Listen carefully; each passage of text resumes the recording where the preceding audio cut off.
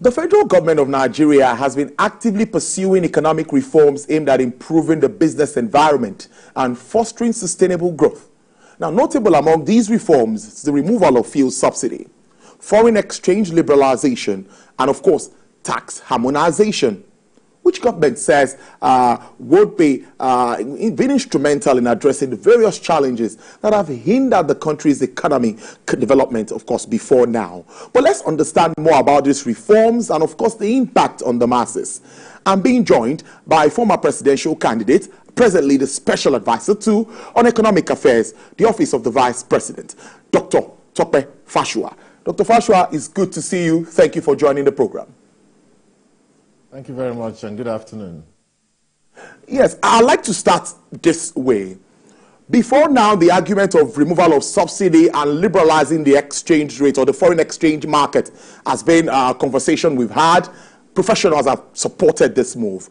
But some are saying now that it's like there was no adequate plan to manage the shortfall of some of this initiative instituted by government. How does this come to you? Well, thank you very much for the question. I think, of course, we all know about these two very momentous reforms. The first one being the removal of fuel subsidy. It was just something that had to go. Apart from that, when the former government was departing, there was no provision in 2023 for any fuel subsidy in the budget of 2023. So what the President Tinubu said on May 29, 2023, as he was being sworn in, was basically to say, you know what, I mean, there's no provision for this, may not be willing to consider new subsidies and so on. So let's move on. And I think I've tried to explain this in several fora. The President being an accountant himself, like many of the people he's working with now, myself inclusive, it was basically thinking about, let's do this on a clean basis. Whatever it is we sell as petroleum, crude oil, can we get all the proceeds in? And when we get the proceeds in, we don't want any stories about, oh, when we were coming back, we had to use some of the money to pay for fuel subsidy and all of that, which led at some point to Nigeria not even getting anything whatsoever. I remember a former Minister of Petroleum saying that if the crude oil price should get to $100, that we're going to be in serious trouble. You can see that today, crude oil is selling for close to $91, $92 on Brent, but it seems to be working for Nigeria because we took that step to say, you know what, let's move away from that regime that was unaccountable, even though it was going to be very difficult for that to happen, but at least it did at some point. It did, and we stuck to that. And we're finding ways around how we will ensure that we don't go back to a subsidy regime where we were using every gain from crude oil sales to import petroleum. And luckily, as things stand, maybe in a couple of weeks we'll be able to get some of our local refineries to work. This kind of thing is called like a sort of shock therapy, because except you take that very definitive stand, you may not get the other parts of the economy to work. For example, the local refineries, like the private refinery as well, And not only the Dangote refinery is about to get started, some of the modular refineries as well are positioning to themselves to be able to add value. And I think when that happens, we're going to be getting good at that. And of course, the other reform around, the other subsidy around the foreign exchange management, it was just high time as well, because we had a scenario where we had official dollar at 461 and unofficial at close to 800 at that point in time, sometimes more than 800. Of course, as we've seen so far from the revelations from Central Bank, we've seen a scenario where there were so many shenanigans going on, and it was becoming quite uncontrollable because of the slackness of that regime, that dispensation. So it was a case of, look, should we continue to get people getting dollars from the back door at the central bank at 461 and offloading at 800 or 850 thereabout, in the unofficial market and smiling to the bank? And of course, the government decided that, look, let us close this gap and let's see what happens. Of course, it wasn't quite easy in the beginning, because when the gap was closed, the black market rate also shifted to the right, you know, which meant that the official rate had to also close up again. But you can see what has happened since then. Even when the rates went up to 1,900, for the first time ever, we're seeing such a rally in the Naira Valley. And contrary to what many people believe, that anything that goes up in Nigeria never comes down, we've seen a scenario where for the first time ever, we're seeing such a rally. Of course, it did happen in 2006, 2007, when crude oil was selling for $140 per barrel, under, I think, Governor Soludo was in central bank then, you know, and, you know, we saw a scenario where the dollar Naira rate moved from 127 to 120 and then to 114 or thereabout. Then it started moving back in the other direction again. But this time around from 1,009 and today we're talking of 1,001 with prospects of getting to 1,000, perhaps 900, 800. People have not seen this kind of thing before. Indeed, you know, so it's basically about the management of the currency. As I've always insisted, you know, no country goes home to sleep watching its currency being traded by all sorts of elements and so on. Now you can see that Nigeria has been able to beat back some of the traducers who have been playing with his currency for too long. I mean, we're talking about, we know what's going on with, you know, I mean, there had to be a move against the guys in the black market. There had to be a move against the guys in the crypto market who have been playing shenanigans and all sorts of play on the Naira. And of course, this is paying out for the first time ever. And those who have speculated, hoping that the Naira was going to go to pieces, are now regretting their actions, and perhaps they will have to regret even a lot more. Dr. Fasua, before I move to the workings of the central bank, which many have commended in recent times, Dr. Cardoso gradually sorting out the debts, backlogs, selling FX to BDCs, and all of that. I would follow up saying inflation is what everyone is trying to address, the central bank, and of course support from the fiscal side. But now electricity tariff is also high, band A, are to be paying higher. So how do we manage inflation in all of this, in your understanding as a professional economist? Right, so anyway, the point is that things always work together. With a little bit of patience, we're going to get through this. And of course, the President, His Excellency President Tinubu, has also said in one of his last few statements at one of the iftars that he hosted, that, you know, just the way we have brought the Naira dollar rate down, we're also going to get the inflation rate down. And of course, it's on its way down. In fact, I'm in the vanguard of pushing that even it's going to come down faster than many people expect. I saw a World Bank report that says that by the end of this year, inflation is going to be 24%. I would say that we should target 15%, and I believe we can. With the same thing, that the truth was that none of those very big organizations, well, World Bank, IMF, including the Goldman Sachs of this world and many people that we look up to, none of them predicted that we were going to be able to get the Naira to this rate at this point in time. None. You know, I remember when JP Morgan did a certain analysis report and said that Nigeria actually had basically $2 billion left in its reserves. And many Nigerians actually jumped on that. Unfortunately, non-patriots, there's so many of them around the country, and they say, oh, we have only $2 billion left, and the country could not survive more than two months, because that $2 billion was going to be only, you know, enough to finance 2 months of imports. Look, this is like 7-8 months after then. Nigeria is still surviving. We have never defaulted in any of our obligations, especially whether it was trade, even our debt obligations. You can't imagine how much Nigeria has been able to clear in the last few months, you know, in terms of servicing its debts, sometimes paying down some of the debts to IMF, to World Bank, to China, to India, to Germany, to, you know, we've cleared everything that we needed to clear as scheduled. And I'm talking about $3.07 billion around March, about $560 million in January. Another $1.18 billion was cleared recently in by the end of March. Again, you know, and so this is going on as if there's nothing. The central bank is not talking too much now. is exactly what we expect and what we want from Mr. Cardoso. He's not always in the media, in the press, and facing and talking so much about stuff. You know, just like we're in this kind of Alan Greenspan era in Nigeria, where the central bank acts and you know, his actions and indications is what matters most. People are thinking and looking at, okay, what's the central bank intending to do more than what he's saying. For example, when the central bank says, look, we'll be selling dollars to BDCs, bureau de change, who have been brought back into play, the way we also, you know, advise that we're going to be selling dollars to these guys at 1,101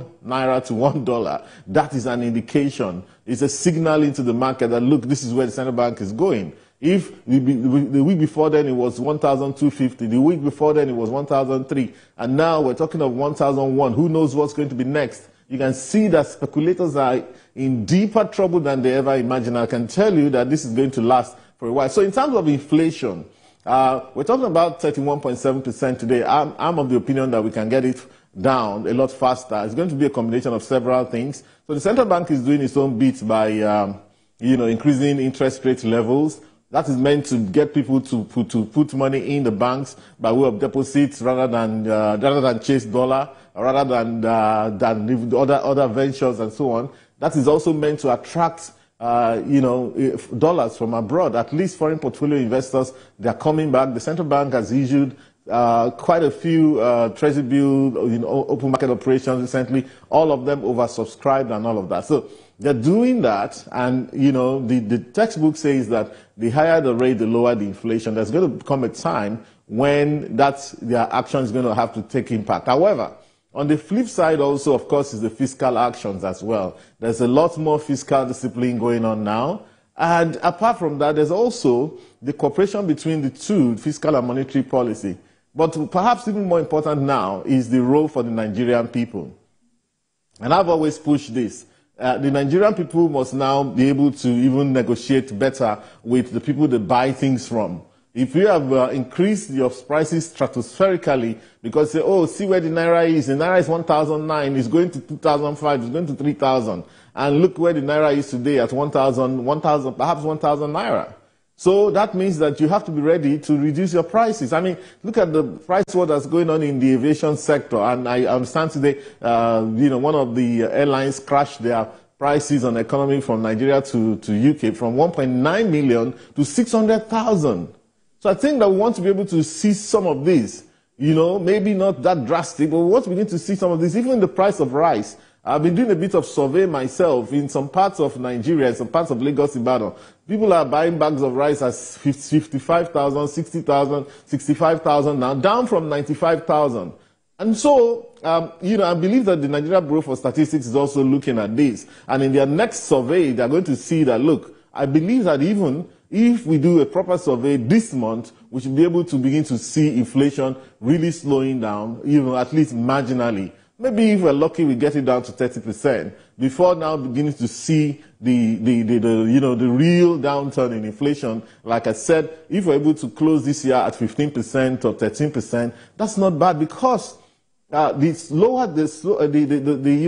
the inflation rate, the more the activities of government is going to be able to show in terms of economic growth, because the GDP growth that you see at the end of the year is actually the real GDP growth, even on a monthly basis or the quarterly basis as well. You know, that's the real GDP growth, meaning that inflation has been backed out. It's a lot more difficult for you to declare a GDP growth when inflation is 31%. But when you have like 13%, 14%, and you're doing a lot more in terms of repositioning many of the other sectors, then you're going to see a scenario where your GDP will be rising faster. I'm not one of those who believe in all of these predictions of 3.5, 3.8% GDP. I think that we should be growing a whole lot faster. That is the promise of Mr. President. That is the promise of renewed hope. And of course, in spite of the initial hiccups and challenges, I believe that we can actually begin to achieve that. Even the $1 trillion target, you know, if we try hard and we can do $800 or $850 million out of $1 trillion, that's a good mark. And I believe that we're going to be able to achieve this. Brilliant. I like to take it up from there. The plan to get to a $1 trillion economy as said by the central bank governor. The banks will play an important role in this, and that's why we see a plan to even recapitalize them. But my question really to you will be, do you think there needs to be a reform in the banking or financial space in our country? We see ratings agencies say our banks are stable, they are doing pretty well. But what's your take with regards to that? And are they doing what they should really do to support small businesses? NPR is about 24.75%. Yes, NPR at 24%. You know, again, remember that as inflation comes down, what the central bank will begin to do immediately is also to lower the NPR. You know, so they begin to lower. I mean, the MPC. Under the auspices of the central bank, they begin to lower the MPR. And of course, if we're able to achieve this precipitous drop in inflation, and I think that we can, especially when the people also do what they need to do. The people are the ones paying for this increased price of everything. Therefore, they shouldn't just sit back. Don't say, well, I didn't vote for Bala Tinubu, so let him go and deal with it. You're the one paying. And so if you believe that there's someone around the corner who is taking advantage of you, you're the one that will argue with him and say, you know what, even if you say, you know what, this is my old stock. Maybe old stock will not last forever. Otherwise, you go elsewhere. And you know what, there's also going to be a price war in some of those markets, even the food market. And apart from what I'm saying also is that, I don't know if you're going to call this fiscal, the Ministry of Agric itself is being more astute in terms of getting the data, you know, how productive is our land? Remember that food inflation is 37.92% as we speak, which is egregious. It's not what we should have. You know, so this Ministry of Agric is also moving, doing its own bit, you know, Mr. Alhaji Kyari, you know, doing its own bit to ensure that, look, let's know the productivity of our land. What are we producing? How much of wheat? How much of maize? How much of sorghum? How much of all the staple foods that we need? Okay, and where are these things headed? So some people are hoarding some of these things with a hope to make a profit. They are hoarding so that maybe when the prices go up, they will now bring them out and sell. Those guys are also in trouble. And mind you, that food does not last forever. Even though we will not have all the required standards here, there are some of them that even when they are bringing those things, nobody should buy them because they are maybe more than a certain period of time in keeping. Some people who were hedging against the dollar, against the Naira, also went and bought a lot of commodities and kept, believing that the Naira will always fall. Now, I tell you what, they have already made a huge loss because they may have bought those commodities when Naira was maybe 1,005 or 1,008, and now Naira is 1,000. So they need to get these commodities out. So I think that we are still going to see a scenario where there'll be a deluge of commodities coming into the market. And one of the things the Ministry of Agric has done is also that some of these entities that are buying in bulk, for example, the World Food Program. The World Food Program buys in the market in bulk. Why should they do that? So we're saying that, look, guys, if you know that you want to buy, I mean, you're buying to go and give refugees, but non-refugees cannot even find food to eat. And you're storing them maybe in the hope that more refugees will be created in different places. That cannot be right. So we're seeing a lot of actions being taken, and we're getting the real data, including, you know, anti-smuggling, initiatives that are being taken, because loads and loads of trucks, you know, of huge trailers and so on, move out grains from this country to other countries. Now, we're not saying that people should not trade, okay? But you know what? We want to have as much as possible documentation. Proper NXP forms, which is export forms, should be filled out. We'll know where those goods are going. We track the export process to be sure that they are coming back here. Because otherwise, Nigeria has been used as a guinea pig for too long, you know. So I think that we're seeing a different scenario playing out here. So NPR is where it is. The banks are doing what. Remember when the banks were the last time they were capitalized, I remember, I think it was 2005. In fact, that was when I left the banking sector. But at that point, we're talking of 25 billion naira. It looked big then, but what is 25 billion today in dollars? And banks being what they are, you know, of course, banks are rated globally. How many of the Nigerian banks who are doing incredibly well, declaring very good profits, are in the top 10 in Africa? Even in Africa, most of the top 5 in Africa are basically South African banks. So I think they're being encouraged to reassess, to reposition. A lot of them were playing the global game, but hey, you can't play the global game at the expense of your own country. We had all these issues with whether banks are keeping open positions, how much was it, were they selling to customers, were they buying dollar for their own positions, and so on. In fact, one of the things that central bank has been able to do is get some of them to sell down, and maybe close to $3 billion have been sold down to customers that need them from those open positions, which they resisted a little bit. So now the game is changing. It's never easy when you ask banks to go and recapitalize. But again, remember that the value of Naira is a lot lower than it was in 2005-06. Okay, at that point in time, maybe we were talking about 120 or 120 Naira. I remember that in that time, 2006, 5-6, the pound was 250. Today, we are seeing the pound at about 1,004. Today, it got up to almost 2,000, more than 2,000 at some point, just a few weeks back when it was very nightmarish for everybody. But today, 1,004. So just, we're talking about a fivefold, so whatever it is they have now, they think about fivefold, and of course they've been told to reposition. Some of them are doing international business and have been asked to go and look for 500 billion Naira, and let's see how that goes in new injection of capital, not to reposition and just do some balance sheet management and say, we have reserves here, we can just represent the reserves. So, we see how that goes. It's not going to be easy, but like you rightly said, the key thing is, what are the banks doing for the economy? How are they helping manufacturers, industrialists reposition this economy, key into the renewed hope agenda, which is a very ambitious agenda. You talk about $1 trillion economy. We're still around maybe 400 billion now. Let's say 450 billion. You have to juggle the Naira rates and so on. The stronger the Naira gets, the higher that GDP is. That's the way it works, And the Naira is getting stronger, which is fantastic for us. So, and of course, there's going to be a bit of rebasing, I believe, from the MBS, which may position we may see that the Nigerian GDP begins to inch up quite considerably, because the last rebasing was about 10 years ago, and the economy is changing. E-commerce, all of this stuff that our boys are doing in the creative arts, almost none of them is captured as is right now. All these kits making, you won't believe how much value those things are adding.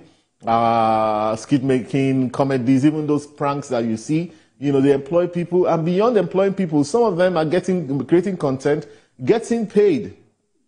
Twitter, former Twitter, pays people for content. For those who are big on Twitter, I've seen them being paid in Naira. It comes in Naira, but you can always convert to dollar and all of that stuff, from X, from YouTube, from Google, from Facebook, from all of those platforms.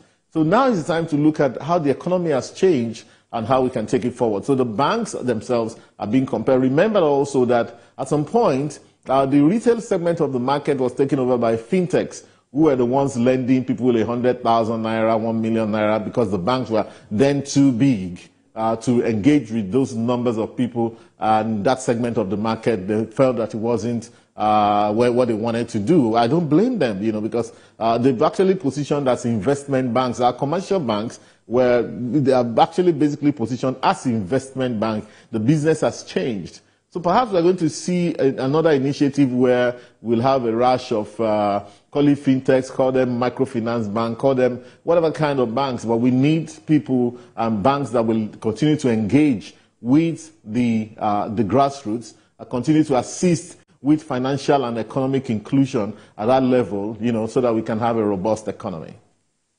Well, that's our time. I must thank you so much, Dr. Tope Fasua, Special Advisor on Economic Matters to the President, Office of the Vice President. Now, we'll keep a tab. I've put some of your projections down. Let's see how it plays out. I will have you in again to do an overview and evaluate all of the projections about inflation, GDP growth, and, of course, value of our currency. Thank you. Enjoy the rest of your holiday. Thank you very much. All right, up next.